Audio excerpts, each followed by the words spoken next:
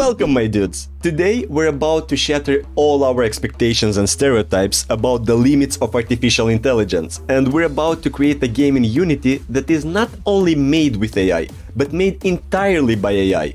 That's right, no human intervention, no cheating, no outsourcing to aliens or dolphins, just pure, unadulterated AI power. We will play the role of a project manager, while ChatGPT will be our developer for today, and MidJourney will be the artist. I believe at this point everyone has heard about both of this AI, but in case you did not, I have linked some videos in the description that explain the concept really well. Now, you might be wondering, can AI really create a game that's fun, engaging and visually stunning? Who knows, we might just witness the birth of the next Mario or Fortnite, or we might just create a game that's so bad it will make us regret our entire existence. Either way, it's gonna be a wild ride, so buckle up, hit that like and subscribe button, and let's get started.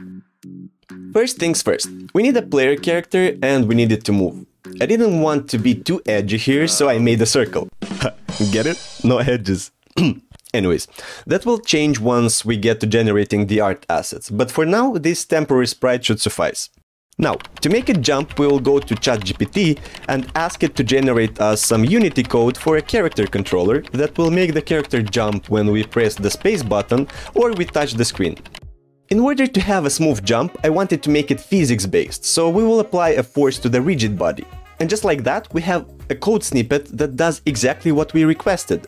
Not only that, but it even explains you how to exactly use the script underneath it, resulting in a code much better organized than my entire life.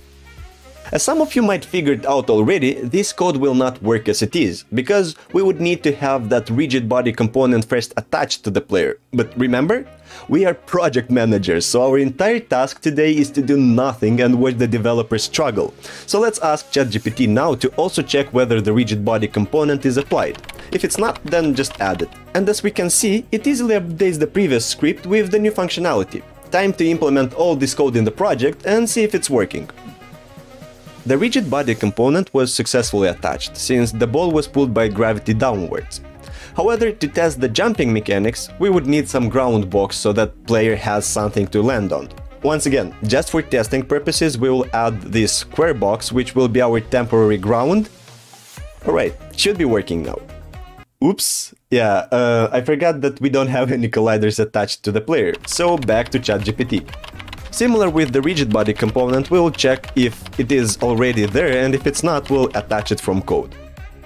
Copy-pasting the new snippet, and just like that, the player is now able to jump. Or fly. Well, the problem is that the code allows us to jump every time we press space or touch the screen, but to avoid flying, we need the jump to only work when the player is touching the ground. Back to our developer, and let's ask him just that. And here's something quite interesting actually happened. For those of you who are not aware, I'm now back in my home country, Moldova, and my internet connection here is even less stable than Bitcoin prices. So while ChatGPT tried generating a solution for my request, I guess I ran out of potato bandwidth and it got stuck.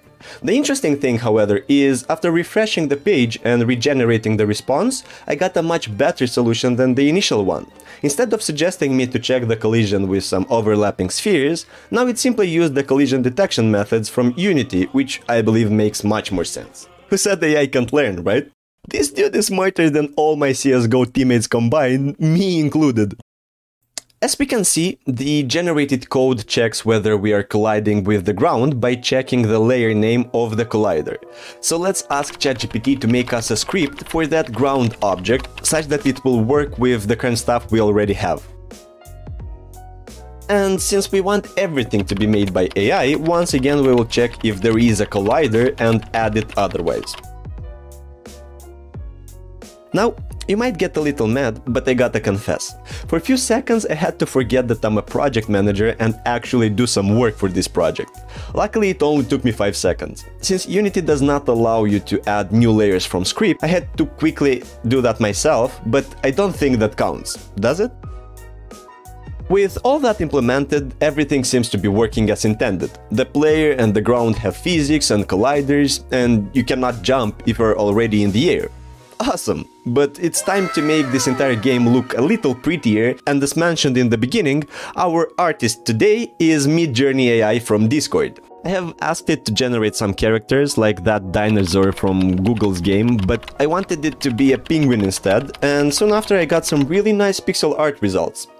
I was generating the art with MidJourney and cropping it in Photoshop, because when it comes to game design, why settle for stock images when you can have custom-made, poorly drawn characters? Am I right? Oh, I also made the small animation for the penguin in literally 10 seconds by moving the legs and slightly scaling the body, but we won't tell anyone about it, right? Snitches get stitches, keep that in mind. MidJourney also generated for us these seamless backgrounds, and just like that, the game already looks better than the dots and squares we had few minutes ago. Back to the gameplay. We need a way to spawn and move obstacles, so I asked ChatGPT to make such a system where we spawn obstacles and move them, while the speed keeps increasing further you get. As we can see, the generated code does just that, but it requires another class called obstacle mover in order to function. So after generating the obstacle mover script and copying all of that into the project, I created a simple obstacle prefab to which I applied that script component. I added a temporary sprite, and just like that, our obstacles are working. Yeah, we gotta reposition the spawner, but the mechanics are working. ChatGPT even knew that we should destroy the obstacles and not just let them move. Pretty cool. Back to our artist MidJourney, which quickly generated a much better looking obstacle, but now we need the penguin to die when it hits it, because in this game failure is not an option, it's mandatory. And my internet broke again. Alright, we got a endgame script, but the collision function needs the character to have the player tag attached.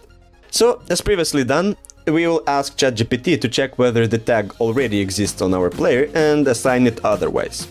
Once that was done, I made quickly this button, but we need a way to reference it from the code, as well as some colliders on the obstacles. So after some back and forth with our developer, I got it to work. Great. Next, I asked ChatGPT to make it so the obstacles are spawned with different heights, to add a little more diversity, just like any Netflix series. And also made the button actually work. With that working, there was only one request left for ChatGPT, and that was to make a score system that gets incremented with time and changes a text value on the screen. However, the AI made a small mistake, or I guess you could say I didn't explain everything properly, since the score kept increasing even after the game was over. Luckily, that was an easy fix for our AI friend. It just sets the timescale to 0 when you lose the game and brings it back to 1 when you restart it. I've spent a whole 2 minutes playing with post-processing effects in an attempt to make that look nicer, and tada! Just like that, the game is ready! We have a game that was entirely made by an AI team. The future is now, old man. Of course it wasn't ideal. There have been some small mistakes here and there that I had to fix. For example, it would try to reference a class named Obstacle instead of the Obstacle Mover. But overall, I am both impressed and terrified by how far AI has gotten.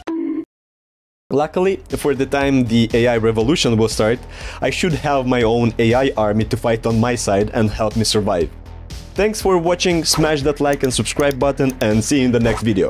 Bye!